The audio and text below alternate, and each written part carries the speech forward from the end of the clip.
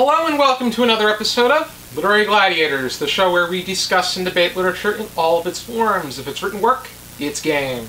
Let's meet the panel. Hi, I'm Larry. I'm Sarah.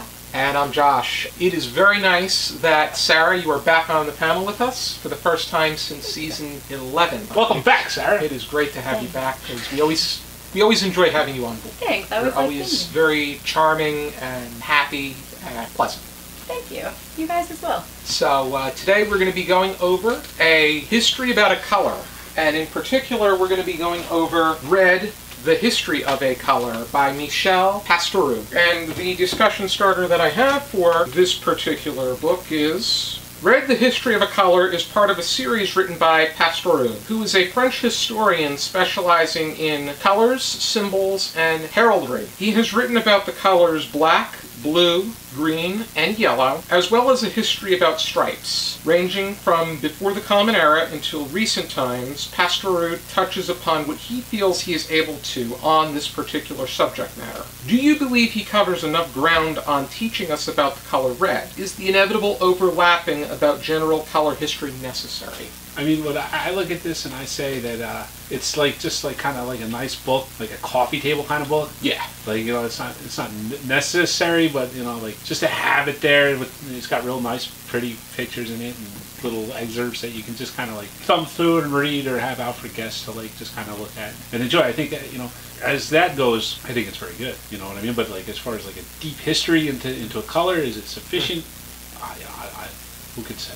I would disagree that it would. I think that it is necessary. I think that anything that needs to be covered is necessary. And I think that people would be interested to learn about about colors and their history, and in this case, the color red. And I think that it's very well organized and very rich. However, I think that when it comes to covering the entire ground, there were aspects that were engaging, some that were a bit challenging. I think that it could have touched upon a little bit more, and I think that it could have been more complete. It's tough when it comes, because when you're talking about one color, you have to put it on the same landscape as every other color. And so there are things that you're going to keep repeating. I think that he did what he could. If he really wanted to expand, he could have gone beyond Europe. I don't have a lot to compare it to in terms of I haven't really read much art history sort of books. I think I've read one or two art-related books. I thought it felt complete to me in terms of, I thought it was a good 200-page overview of the history of the color red. Mm-hmm. I find it interesting because when you talk about the history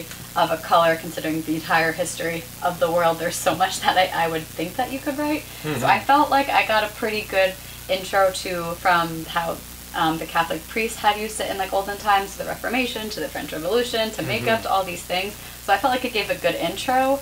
I suppose you could add so much more, but I guess if you're trying to bring people in to learn about the history of a color and how much complexity and depth it has, you would have to start somewhere. But I also tend to like things, so I enjoyed it. Yeah, I think if you're into religious history, I think that it really touches upon influence of Christianity and its many forms within Europe, because you start out with Catholicism, but then because of the Protestant Reformation and Protestantism, Anglicanism, Calvinism, Lutheranism, they took on more subtle and not as standout colors. They preferred black, white, gray, brown, as opposed to stronger colors like red. Back in the day, this book denotes that red was the popular color. You had black and white were your traditionals, and then red, that meant flashy. It was very vague when it came to tracing back, but then again, back in the day, it would be what a plant could offer would determine the color, as opposed to now we can pretty much synthesize and create anything that we want. Crayola is the master of that. Through this, you also learn more about history in general, especially, I think, one thing that made me think of you is as far as the Catholic tradition of the blood of Christ, and how at a certain point going into, I would say about 7, 8, 9 centuries ago, they decided the only ones that would consistently drink the blood of Christ were priests and members of clergy, as opposed to the general people, where pointed out that it contradicted what Jesus said in the book of Matthew. Well, the church has the authority to make these kinds of decisions. That's their authority, because we believe that God speaks through the church. It is important to remember that the Eucharist is both the body and the blood, and both the the host and the goblet are both, right? Like one is wine, which is more representative of blood, and the bread is more representative of flesh, but they do contain both. He is fully present. Christ is fully present in both. It's a matter of avoiding spills and things like that, because these substances are so sacred that you don't want to spill anything, and you have to be very careful. If you drop a host, it's a big thing. You know, everybody's got to stand back, and the priest has got to make sure it's properly disposed of, and so it's just a matter of convenience. And because the church has the ability to conduct certain aspects of the faith with authority, they can make those kinds of. It's not really a contradiction. Depending on what the reason was. If it was a reason within goodwill, I think that's one thing. But if the reason was we need to save money, that should only be a temporary thing, if any. Well, I don't know what the reason was. Yeah. A book like this would make me more interested to read up on, because this only touched upon what was relevant to the subject of the color red, because it did touch upon the blood of Christ. And we see in the blood of Christ in the Catholic Church, you know, as far as using red to represent that, and not just Christ too, but also the blood of the martyrs. Like that's why the Pope wears red shoes. He is kind of standing in the blood of the martyrs, symbolically there. You know, where it is because the martyrs were willing to die for Christ that gets to be the Pope. It's like the symbology. And then the bishops, they wear red hats as well for the same reason, to represent the blood of the martyrs. Yes, you know, red in Catholicism or yes. Eventually, though, it got to the point where it was red became more of a satanic and sinful color. Judas's hair would be depicted as being red. Interesting too, right? Because historically Judas was Middle Eastern and wouldn't have had red hair unless I'm missing something. All of them were right? Middle Eastern. Yes, I remember looking at the picture and there's a lot of red-headed men, and I was like, but they're not Irish or Scottish or European. I don't know, because in the Bible, who is it? Jacob's brother. I forget the name of Jacob's brother. Esau. Red hair. Yeah. I did read that and I didn't recall, so that was interesting. That's the impact of what art has on society. Yeah, that's why blue overtook red. Was the Virgin Mary used to be depicted in a wide variety of colors, but more so, they were more subtle colors, sometimes red. Around the year 1000, they started depicting her in blue, and it became a lighter blue. That started to have a reflection on the kings of the societies. Blue attire became more fashionable. I mean, as the years went on, blue has consistently become the most popular color from that point, which in that case, that makes you want to read Blue, the history of a color. Yeah, and that to me, right, that represents like the purity of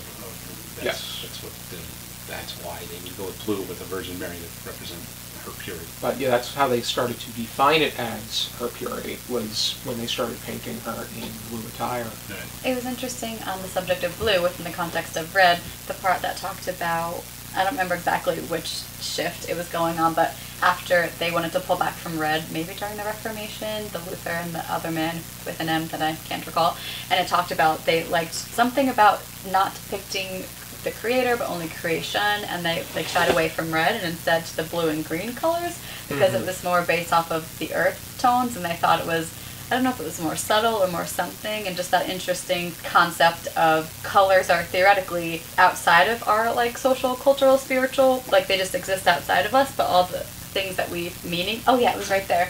The meaning we attribute to colors. Philip Melanchthon? Yeah, I never heard of him. Sorry, Philip Melanchthon. Yeah. I'm sure you were a splendid fellow. I think he's a philosopher. I thought it was interesting, and even just the contrast of Rembrandt, who I was vaguely familiar with, and another artist, and one was a Calvinist, and he did use red, but the other one was a something, and he didn't. Some type of concept, and I found it so interesting, because theoretically red is just a color, but the meaning we attribute to it, it was just so fascinating, and what was popular, and from the church and the government standpoint. Right. And I was actually talking with my partner about Van Gogh, and we were saying how interesting, like if Van Gogh was born in another time, like would he have been Van Gogh? Like would he have had that freedom to use blue and yellow and green? And like if he was in a different time, like what would his art have looked like? Van Gogh found happiness in the color yellow, though, because he ate yellow paint. Oh, he ate yellow paint? He ate yellow paint because he thought it would make him happy. Oh, I hadn't heard that. I heard in the quote that he said something like there is no yellow without blue and green, which I thought was a nice reference to difference. I hadn't heard the yellow paint thing. They have the structure of the primary colors, the secondary colors throughout history, because it had changed throughout time until we get to now, where red, yellow, blue are primary colors, orange, green, purple are secondary. Black is a mix of everything, white is a mix of none. I'm not sure where that puts brown and red. Me neither. Do more research on that. There's probably an answer out there.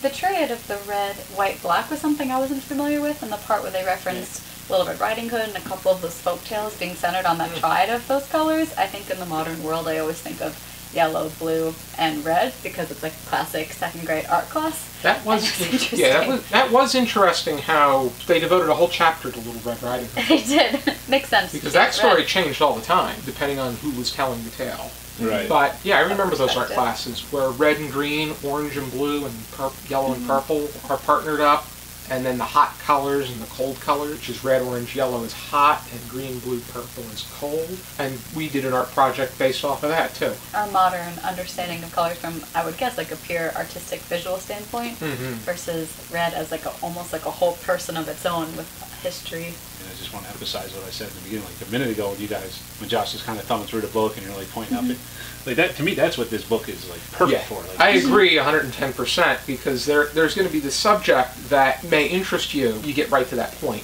The only downside is while there is a table of contents, there is no index or glossary in the back. I wouldn't have been able to look up Martin Luther's name and go to that page. I would have to thumb through the book and wait to land on it. Yeah, but you know, that's like I say, you know, the book's designed to be thumbed through. It's what it is. It's like it feels like you're just supposed to kind of like pick it up and say, oh wow, look at that, that's a real interesting image, and then let me read about that image and see what you know. Pictures. Yeah. I think Pastoureau's greater intention was using this in an art history class because it was published from Princeton University's press. I also think that he'd be pleased with just anybody picking up the book for whatever given reason, reading it as a reference book, and there's a lot of books that are that way, and that's a good thing. That would be the methodology to abide by. And it's not just old and religious times, you also have modern examples too. Politics. Yeah, there's discussion of politics and parties within history. There's use in flags,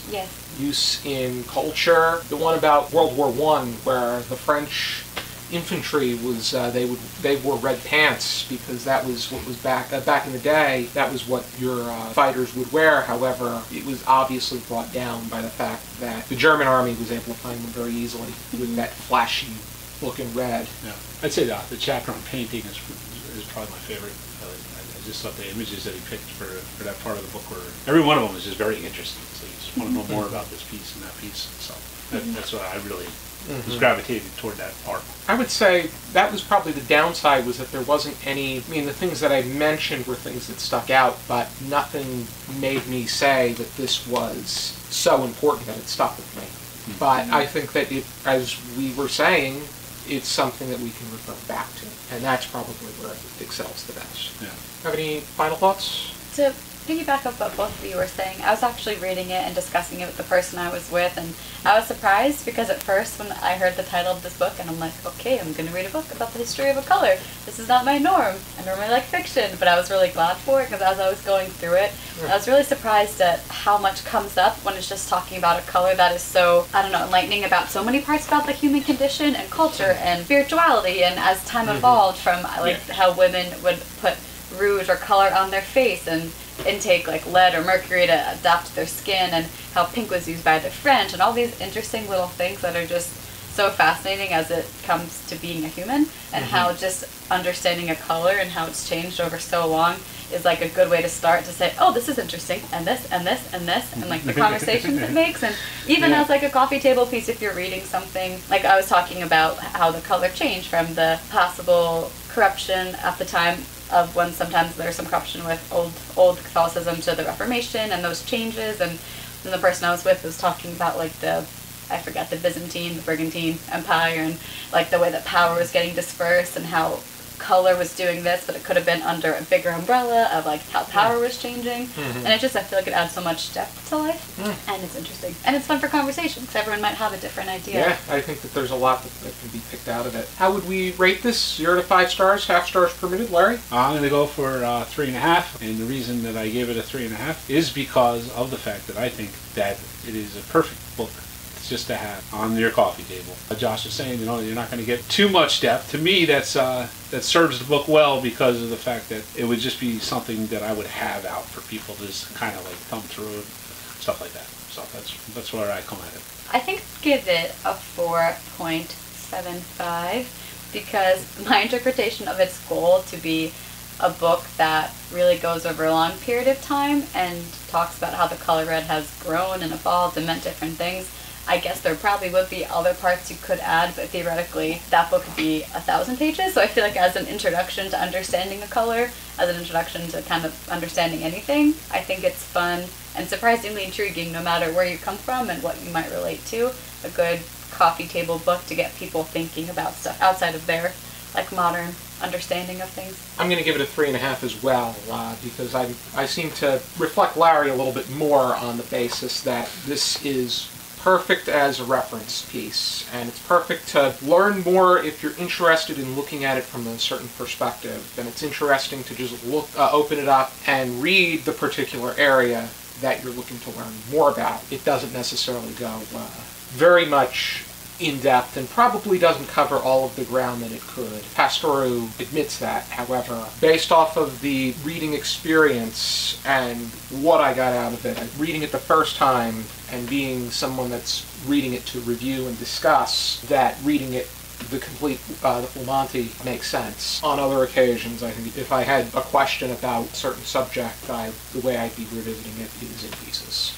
If you're interested in picking up Red, the History of a Color, here is my copy. Pastoureau also wrote about the colors black, blue, green, yellow, and he wrote about stripes as well. If he comes out with anything else, hopefully he does, I hope he covers at least the major colors. I think his next one would be about the color white, because he primarily bases as his major 6 colors red, blue, green, yellow, black, and white.